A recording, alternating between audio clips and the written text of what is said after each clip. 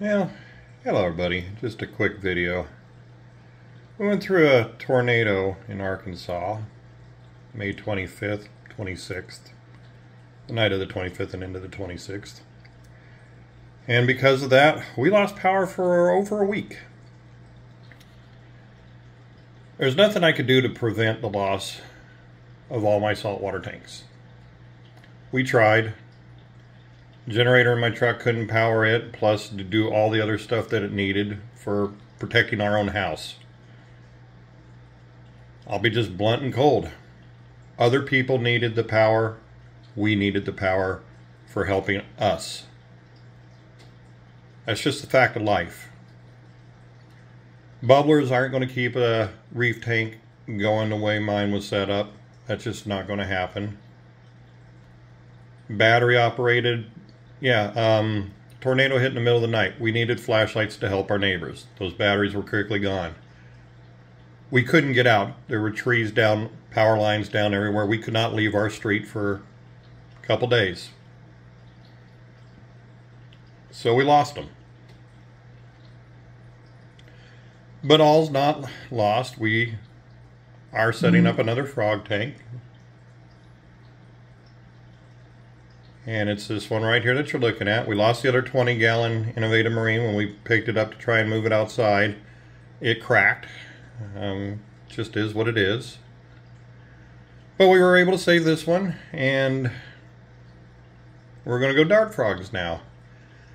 My heart's just not into going back to saltwater. Maybe one day, but when we talked to our insurance, she said, add up what it would cost retail to replace it. It might be covered. So we did the math, and let's just say it was close to the $100,000 mark between all my tanks, some of them that nobody had ever seen.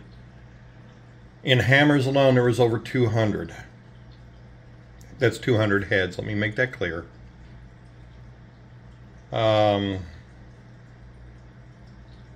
Duncan's, my God, it was a lot. Candy canes, everything. It's still hurting kind of talking about it today. But I just wanted to let everybody know, if they aren't seeing any more updates on saltwater tanks, what happened? A tornado. Actually, from various reports, anywhere between 8 and 12 tornadoes hit our county.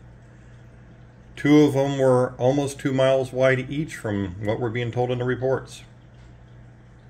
My wife and I were lucky. Others in our county were not. Some people died that night. So keeping that in perspective, I guess, is a good thing. We can start over, we can rebuild, and maybe in time my heart will get back into it and I'll do a saltwater again. But for now, well, I'm going to concentrate on the frogs. I really am enjoying them, and, well, right next to my computer in my office sits Bumblebee. No idea what I'm going to put in this one yet. I'll let you know. Till then, God bless y'all.